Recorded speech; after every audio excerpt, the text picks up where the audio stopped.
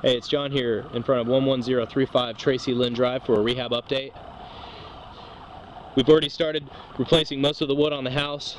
Most of it is done, and we've just about got the exterior ready for paint. We've just got a little bit of trim that we've got to install in a couple of places. But we had a lot of wood rot. We've gone back and replaced it with hardy panel siding and hardy panel lap siding. What that is, it's a cement board material that will not rot in the future. And it's going to last a lot longer than if we were just to come back with regular wood siding.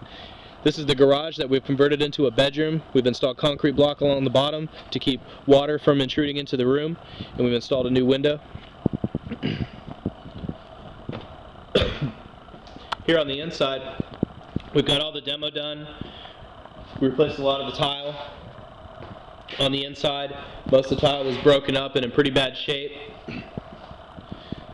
This is the dining area, and this opens up into the backyard, there was an addition on this concrete pad at one point, and we ended up having to demo it because it was not built to code. It doesn't have a proper concrete footer around the perimeter.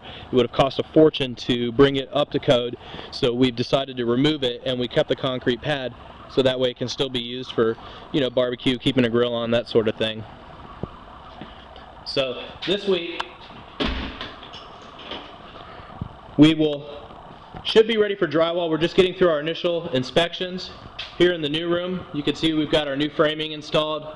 The AC guys have been here as well as the electricians. We made some modifications. They had the closet too far forward, so I had to move it back, and they've got to come in and just fix up some of the repairs from that. But we'll have insulation going in this week.